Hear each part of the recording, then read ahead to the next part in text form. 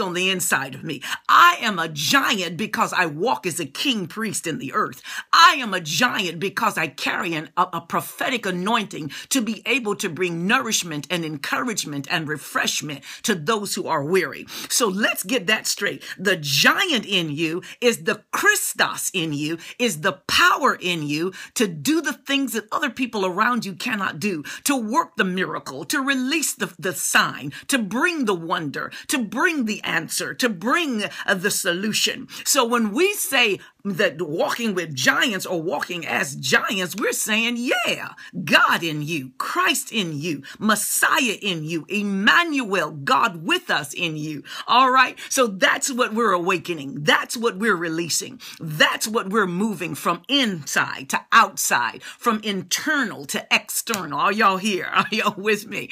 All right. So now that we got that straight, because some of you in this morning was like, oh, Apostle, I don't know if I'm a giant. Listen, this is not anything to discuss with you. I am not discussing that with you. You are a giant. I am saying you're a giant, but now I'm explaining. I'm telling you that you're a giant because Christ is in you, the only hope of glory.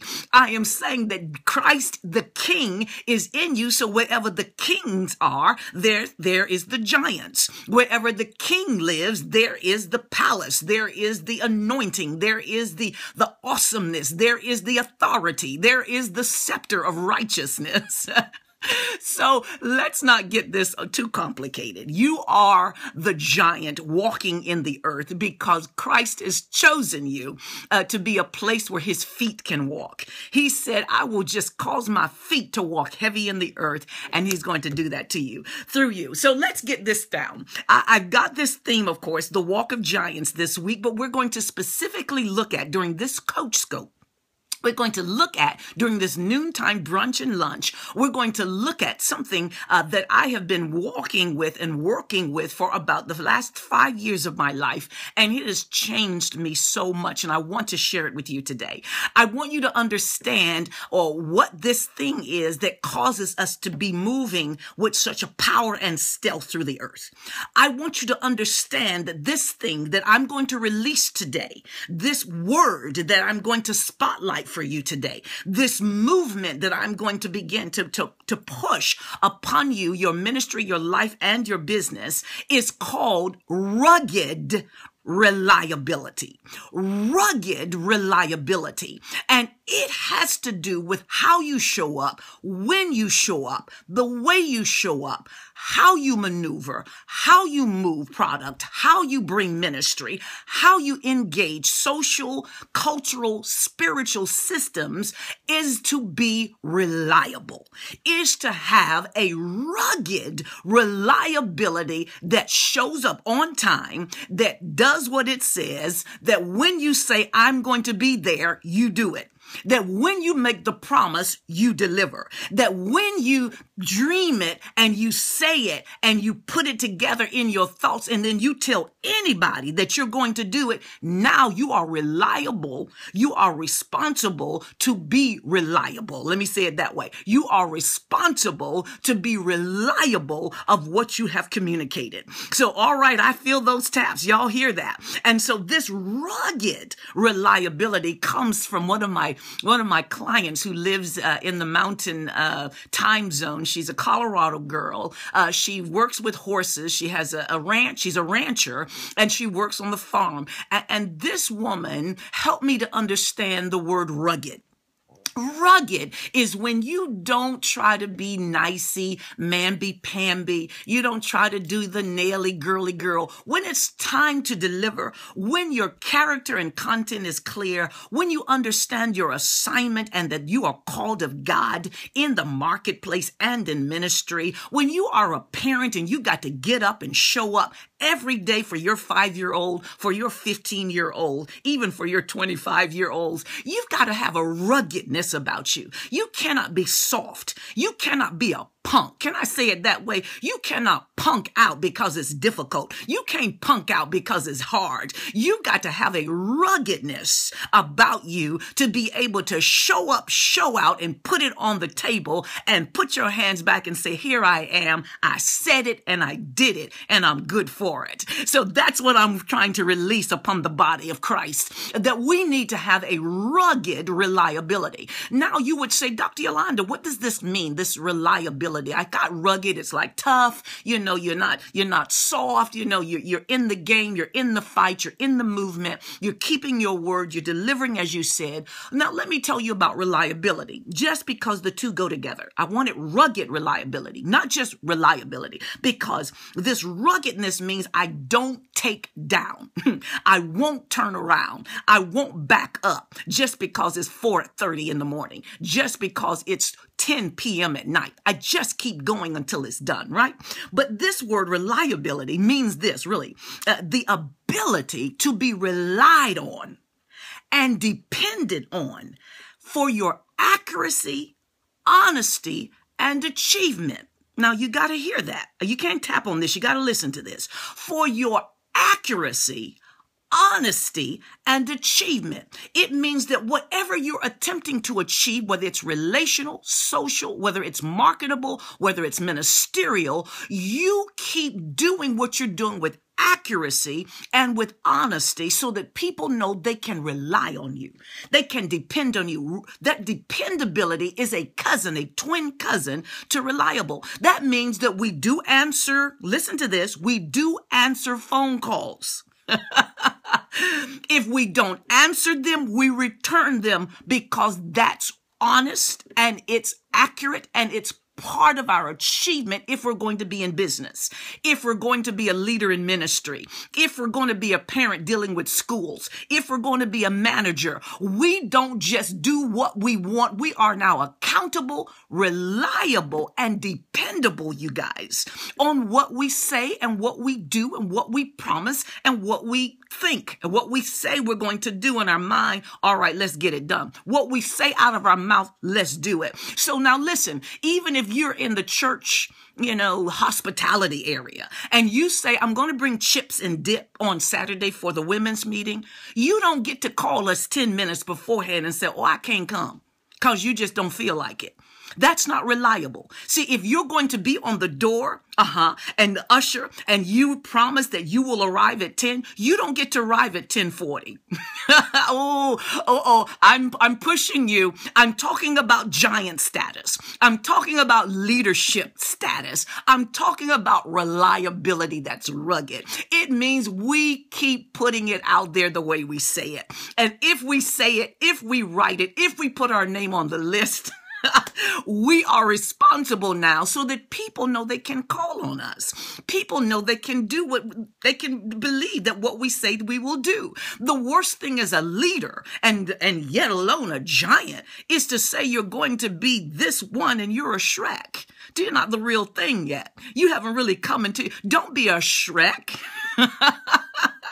Don't be a Shrek. Be a real giant. Don't be a eater. Be a real leader. An eater is somebody who's eating away at their own self and they're not delivering anything to any other. They're an eater. They're an eater, not a leader. And so we need to not be Shreks or eaters. We need to be giants and leaders.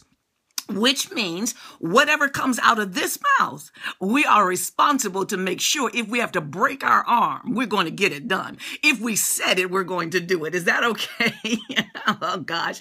So the question we have to ask ourselves, and I wrote this down because I wanted to be able to give it to you, is are we yielding the same reliable results day after day in our life, our ministry, and our business?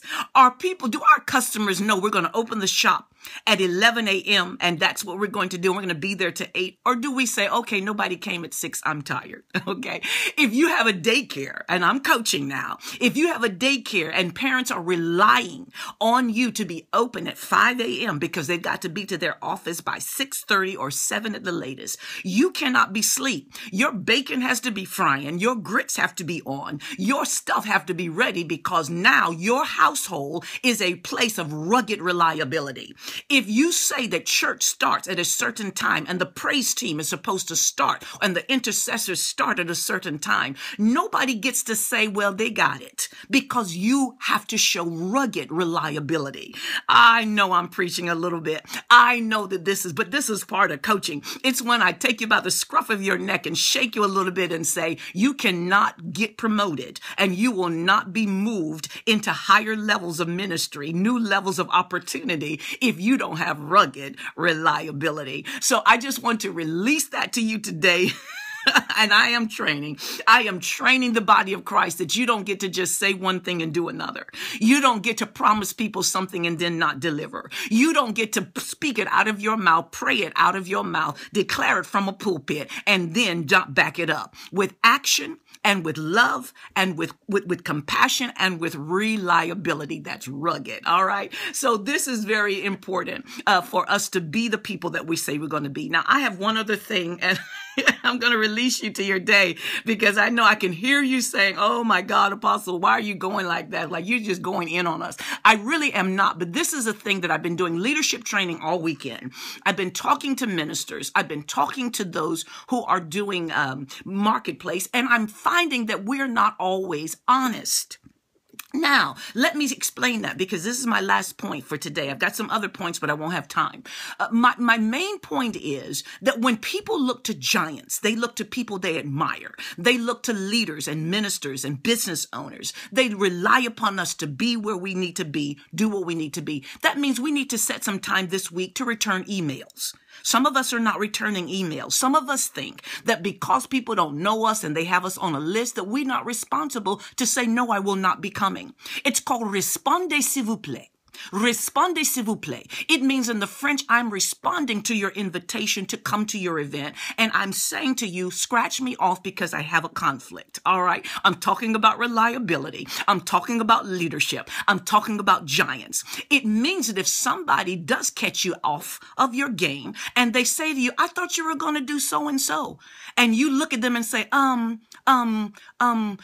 you get my email? Didn't you get my text? I mean, I thought I said, I think I sent it to you and you know you didn't. That's not honest. That's not being reliable. So if we're going to be in ministry, if we're going to be in the marketplace, if we're going to scale mountains and replace wicked systems, then we cannot have these things dwelling in us. I'm smiling because I want you to know that I'm loving on you even as I'm saying this, that we need to say, you know what? I dropped the ball. I am so sorry. You know what? It went right off my radar. I completely forgot. Can I make it up to you in the next hour? Can I handle it by tomorrow and make sure that I fulfill my promise? I'm talking to giants. How do giants walk in the land? How do giants walk on the mountain? They walk with rugged reliability. They are dependable. They are accurate. They are honest. They are achievers who mean what they say what they mean, and show up when they promise. They set time, they meet time, they answer email, they respond to calls,